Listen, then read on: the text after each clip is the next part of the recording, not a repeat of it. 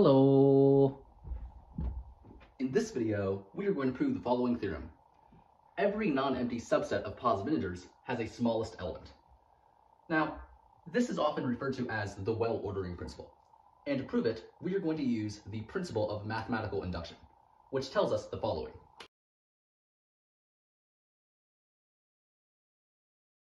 Let S be a subset of the positive integers, and suppose 1 is an element of S, and for all positive integers n, if n is an element of S, then n plus 1 is an element of S. Then S is equal to the set of positive integers. Now, some other facts we know about the integers is that 1 is the smallest positive integer, and given any two integers a and b, a is greater than b if and only if a is greater than or equal to b plus 1. Okay, so now let's get into proving this theorem. To start out the proof, let's first give ourselves an arbitrary non-empty subset of positive integers. I'll call it b. And the whole goal is to show that b has a smallest element. In other words, we want to show that there exists an element d in b such that for all c in b, c is greater than or equal to d. And to prove that b has a smallest element, assume for a contradiction, we instead have b does not have a smallest element.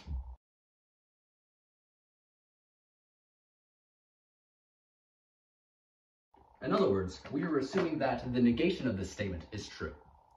And the negation of this statement is to say, for all d in b, there exists an element c in b such that c is less than d. In other words, if you give me any element of b, then I guarantee you that I can find an element in b smaller than it. Now, with this assumption, we must have that 1 is not an element of b. Because what happens if 1 is an element of b? Well, since we're assuming b does not have a smallest element, this means we're saying that this statement is true. And this statement works for every element of b. So in particular, it must work for 1. So taking d to be 1, we have that there exists an element c in b such that c is less than 1. And let's remind ourselves that b is a subset of the positive integers. So c is a positive integer that is less than 1. But this clearly isn't possible because 1 is the smallest positive integer, right? There is no positive integer less than 1.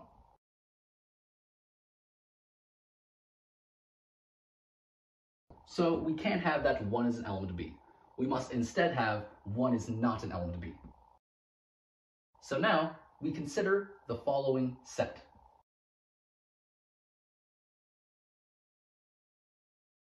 We consider the set S, which is the set of positive integers n, with a property that every element of b is bigger than n. The claim is that we can use induction to show that S is equal to the set of positive integers.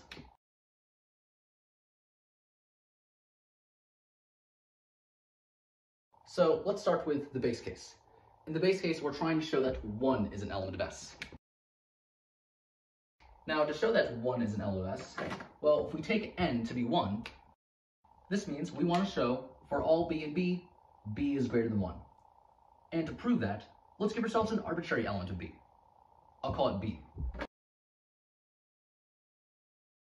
Now, we know that b is a subset of the positive integers, so that tells us b is a positive integer. And since 1 is the smallest positive integer, we have that b is greater than or equal to 1.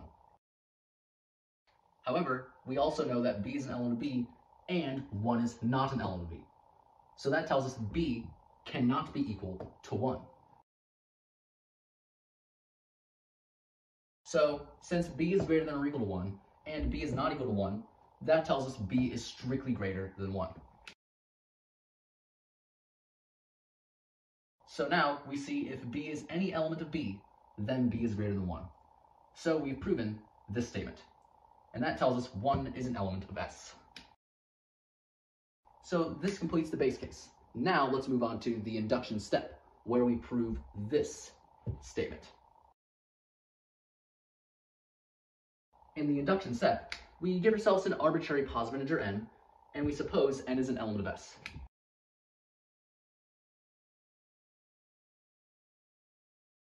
From here, the whole goal is to show that n plus 1 is an element of S. Now, since we're saying n is an element of S, this means that n is a positive integer with the property that every element of B is greater than n. Now, to show that n plus 1 is an element of S, well, what does that mean? Well, if we take n to be n plus 1, then this means we want to show that every element of B is greater than n plus 1. And to prove that, let's give ourselves an arbitrary element of B. We'll call it B. And from here, we want to show that B is greater than n plus 1. And to show that, assume for a contradiction, we instead have B is less than or equal to n plus 1. Now, since B does not have a smallest element, this means we are saying that this statement is true. This statement works for every element in B. So in particular, it must work for little b. So taking D to be little b, we have that there exists an element C in B such that C is less than little b.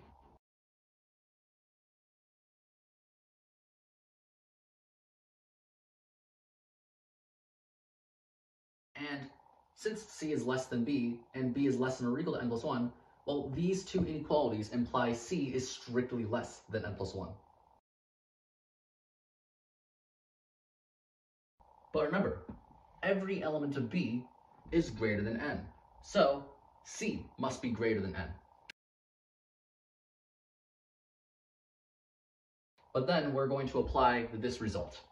So let me call this result star, and by star, since C is greater than n, that implies C is greater than or equal to n plus 1.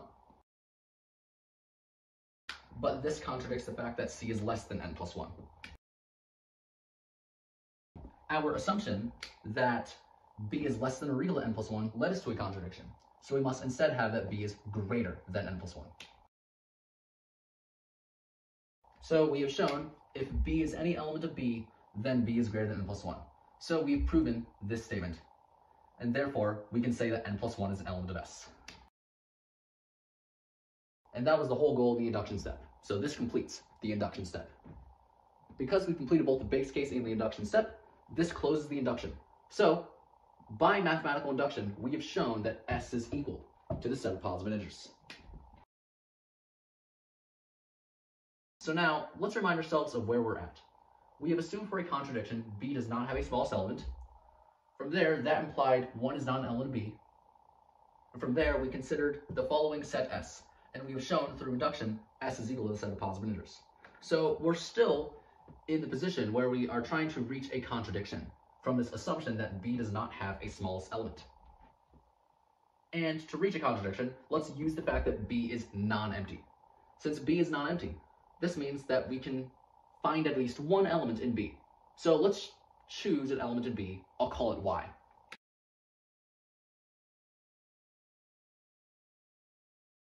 But remember, B is a subset of the positive integers, and the set of positive integers is equal to S. So this tells us that Y is an element of S. And since Y is an element of S, well, what does that mean? Well, if we take n to be Y, we have that every element of B is bigger than Y.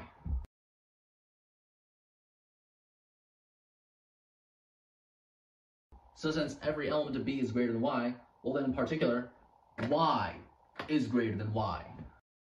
But that's absurd, because Y is equal to Y. So we've reached a contradiction. Our assumption that B does not have a smallest element led us to a contradiction, so we must instead have that B does have a smallest element. And so this completes the proof. And so yeah, that's pretty much it for this video.